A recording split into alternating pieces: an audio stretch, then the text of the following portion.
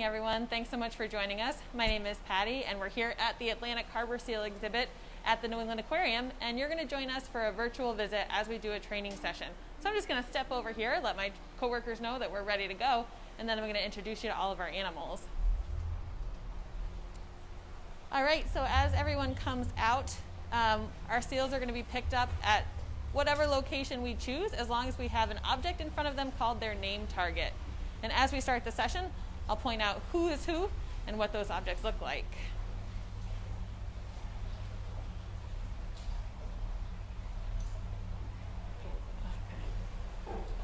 So up first we have Amelia and Trumpet.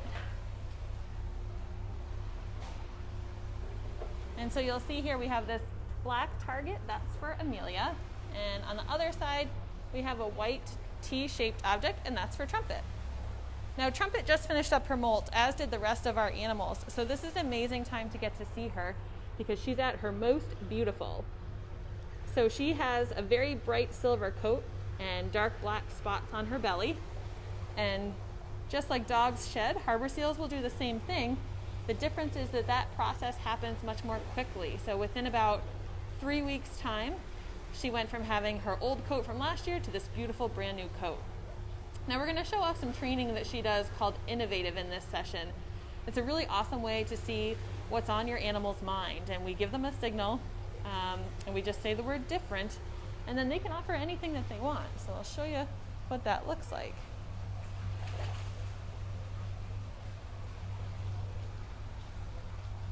So she offered a wave first, then she offered a flex neck, a salute. You can see she's got a lot of different behaviors that she can pull from her repertoire. Kissing each other counts.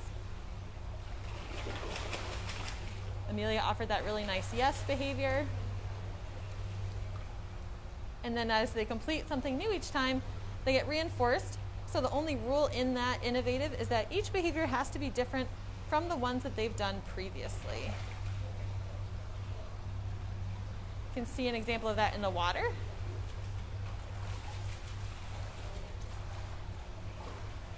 Showing off a lot of different motions, swimming around counts, moving her head backwards counts. All of those things are new and different from the ones she offered before. And so she's getting a whole bunch of fish to let her know that she did a great job. Amelia here has also finished her molt, and so she's got that beautiful new silver coat as well. And so this is a really amazing time to get to see these animals. We're going to move on to the next group, and this is Dakota.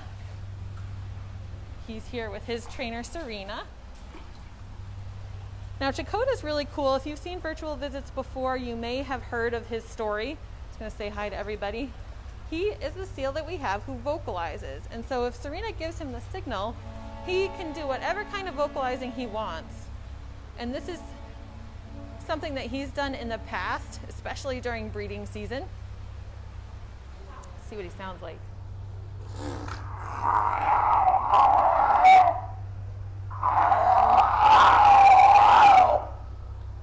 I think that sound is really, really impressive, and it changes in volume, it changes in duration. It's just whatever he feels like saying at the time. Now we were able to turn this into something even more exciting for us, where we could shape the sounds that he makes so it also almost sounds like a human word. So I'm going to sneak in here next to Serena, and we'll see if he wants to offer this for you guys. Dakota, good boy. Listen. How are you? Oh. Good job, Chuck. So it sounds similar to how are you if you use your imagination a little bit. But isn't that amazing that an animal can shape the sounds that they're making just by trainers working with them? You may have seen that with birds a lot in the past as well.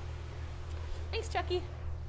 All right, we're going to move on to the next group of seals. My coworker, Kim.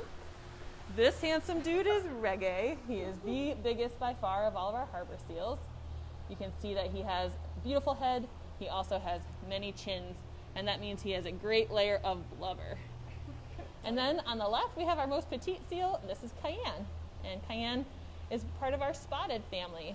So if Kim asks them to lay out, we can actually show you directly the difference between the spotted and the non-spotted family. So this is Reggae, very little spots on his belly, whereas Cayenne has huge spots on her belly, just like that. That's why she has that name, from cayenne pepper. So they're from two different family groups. Reggae and Amelia are siblings, and Cayenne and Dakota are siblings.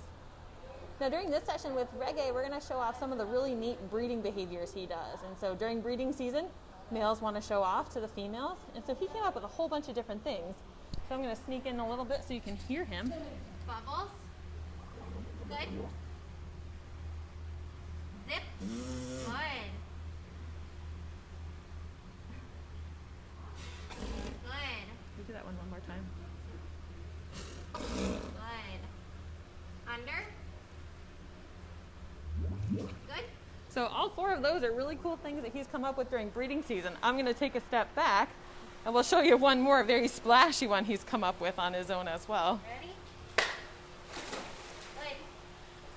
So those big front flippers that our harbor seals have are what they utilize to get that water spray going, and it's a pretty fun thing to see him do that. He'll do it in session and outside of training sessions. Now we feed our animals here 3 times a day. One of the great aspects about the Atlantic Harbor Seal exhibit is the fact that it's out in front of New England Aquarium. So if you happen to be coming by our area, if you're not able to have enough time to come in to visit, you can still come and check out our harbor seals any day. We're going to head back over here. You can see Dakota is over there greeting our guests. So like I said, if you happen to come by, you'll get to catch that really fun training session, or even just watch them as they're cruising through the water. Sometimes we'll have people ask us if they're okay because they're down at the bottom of the exhibit rather than swimming along. And believe it or not, a harbor seal can hold their breath for 25 minutes, so he can... Sweet moves, Chuck. Will you show them his sink behavior? Sure.